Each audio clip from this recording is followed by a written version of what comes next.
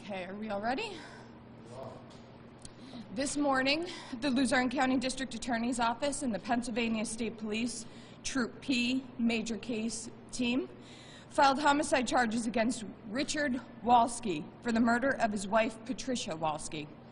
This arrest followed an extensive multi-jurisdiction investigation examining the finances, lifestyle, and physical evidence to find out who was responsible for Patricia's death, and it all points to the same person, Richard Walski. This investigation began on August 13th, when Larksville police were sent to conduct a welfare check due to the lack of communication from the Walskis. When police arrived, they immediately noticed the odor of human decomposition, and in a search of the residence, uncovered Patricia's body behind a door that had been secured with screws. On August 14th, forensic pathologist Dr. Charles Siebert ruled the cause of death to be a gunshot wound to the head and the manner of death, homicide. On August 13th, 2020, Walski's Chevrolet Colorado pickup truck was discovered underneath the West Nanticoke Bridge with the keys in it and the vehicle unlocked. It was reportedly parked there since August 11th and uncovered by police on August 13th. A smoldering campfire was found nearby.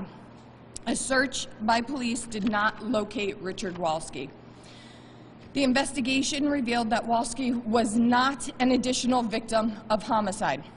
The investigation has shown Richard Walski was alive and well and moving about between Luzerne County, Tunkhannock, Wyoming County, Berwick, Columbia County, Binghamton, New York, and Henderson Harbor, New York.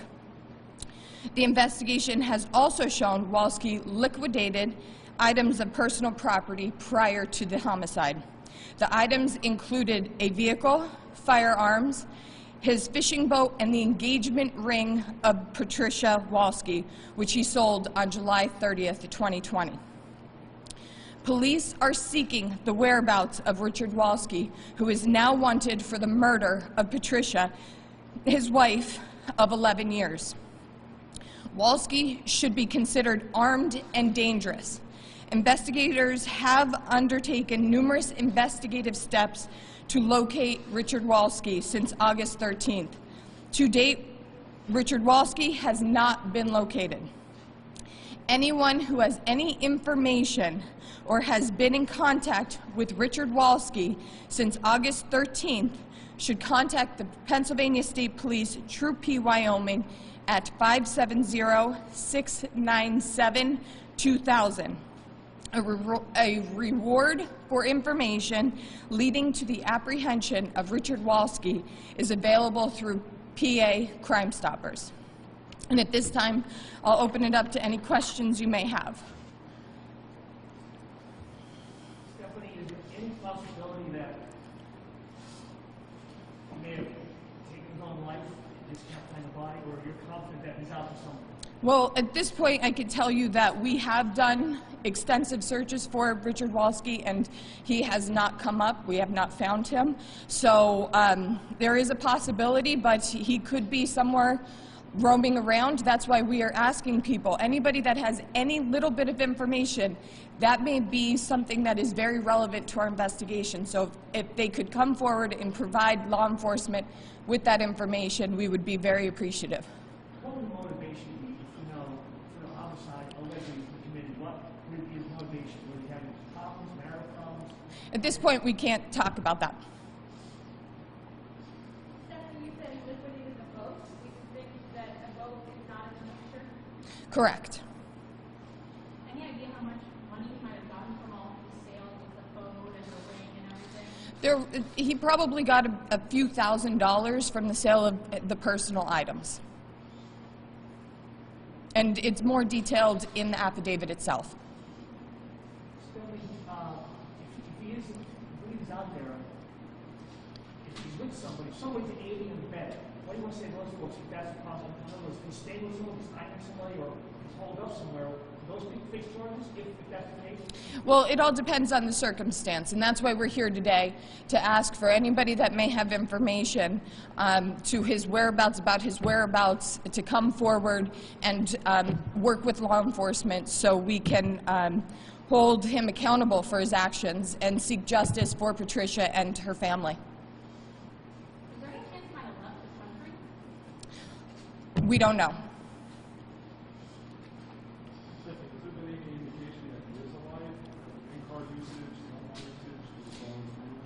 Well, based on the information that we've received from his cell phone and Patricia's cell phone, there haven't been any activity, but you never know.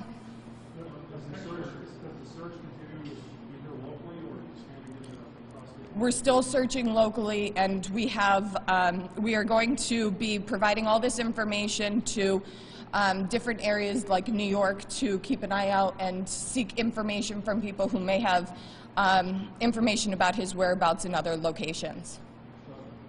So the picture that you painted in the news release that Trooper Irvin handed out doesn't paint a picture of a person that is suicidal or is doing all this and then gonna 3 days later take his own life. Do you have any comment on? I mean, you painted that picture for us.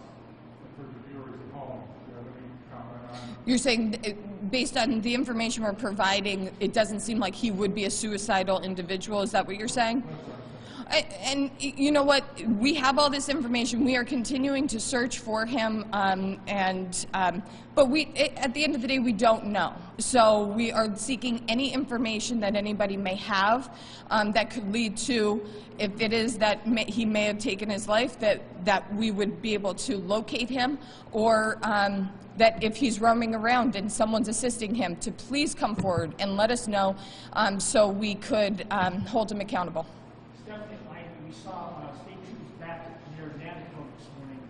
I guess they may be going through the river into the woods, so there's a possibility, I'm just not sure, he could have killed himself, he'd be in the water. I mean, what's the search all about? Again, there's always a possibility. So we are continuing to conduct searches to try to locate him. He could be in the woods somewhere. We don't know.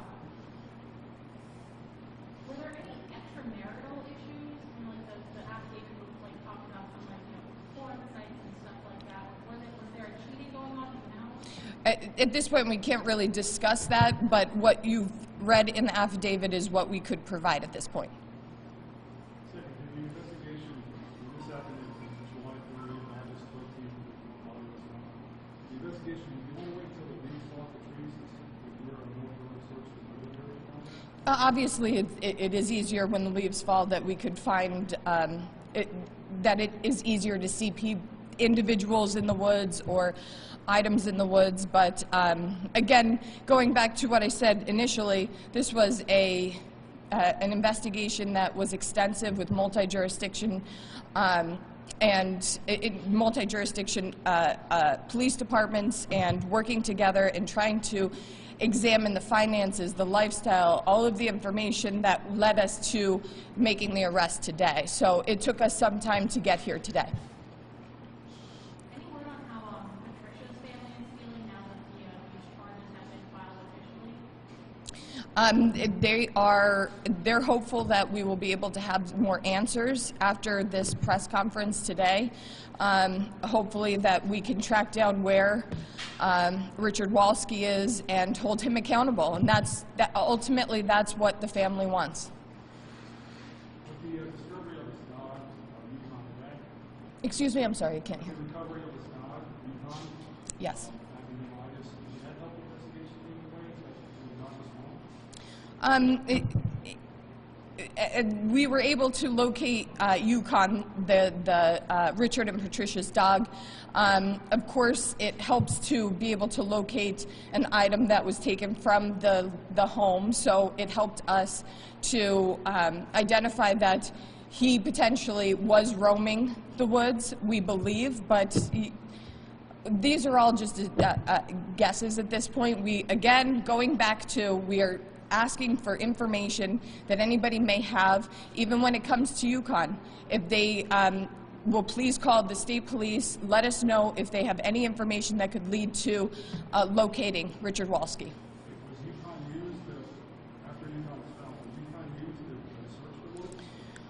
We did track where Yukon was traveling around in the woods, but that was the extent of it.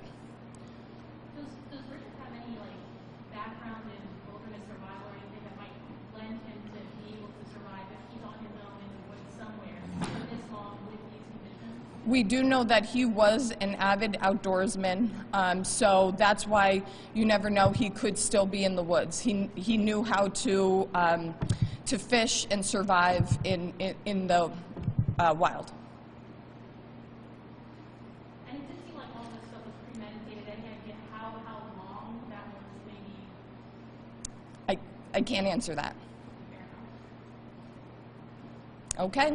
Well, thank you very much for coming, everyone. And please, you guys all have the picture of Richard Walski. Please get that out there for the community to see.